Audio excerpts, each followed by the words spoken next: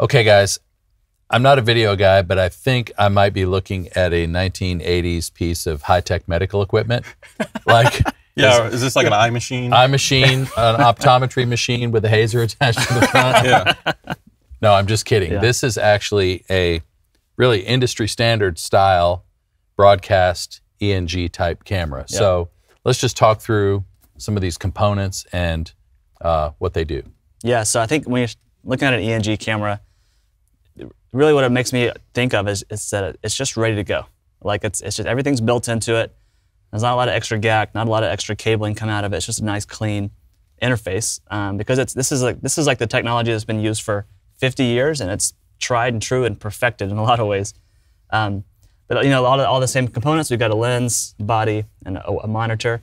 But just kind of demonstrate some of this. Like an ENG camera is built, it's built really to work in just a few ways. And if you focus on just a few ways to work something, you can really like perfect how those things work. So, you know, you just take a monitor on and off, and it's a built-in connection and a built-in mount. So this is a multi-pin connection that just connects to the camera body, and it's sending video, it's sending tally information, it's sending information about the lens. Control. So you can see that. Control the camera from.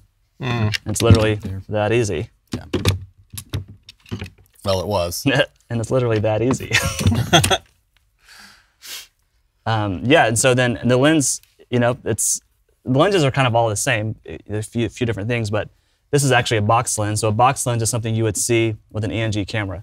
And you would see that a lot in studios, like in newsrooms, or even sports environments have a lot of talk things shows. like this. Talk shows, right.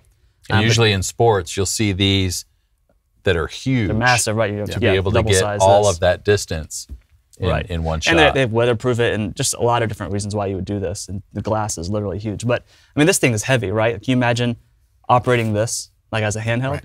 No, not going to happen. You would change out the lens, and you could still run it as like a shoulder rig style. But those are kind of the ways you run a camera like this. It's on a tripod, it's on a pedestal, you can do jibs and Steadicams, or it's on your shoulder, and that's kind of the way it's designed to run.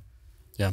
As a volunteer, if you're using this type of camera, there's a lot of like buttons, buttons and controls.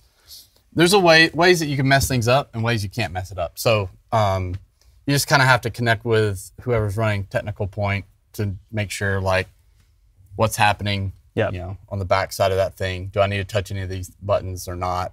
But it's got, you know, audio in and outs. It's got comm. It's got different. You can send, you know, video obviously goes out through the fiber connector, but the fiber can hold also, you know, return video to the camera. So you can send a different signal to the operators, so they can see program, or they can, you know, whatever you want them to see. They can see multi-view by the click of a button. So tons of options. Yep. And the control room can turn the camera on and off, like, you know, all that kind of stuff. And all that information goes down that one fiber cable that connects to all of the guts of those controls, which is in the monitor. And that's a good thing to point out, is like a lot of times with an ENG camera chain, you might hear that term. Yeah. And what that means is that you have the different components to it. There's the actual camera head, there's the cable. That cable actually goes a lot of times to an engineering room where there's a, you know, like a 1RU or a 2RU frame. And that's where a lot of the image processing is actually taking place. And that's where you interface your audio and your tally and like your networking stuff. Yep.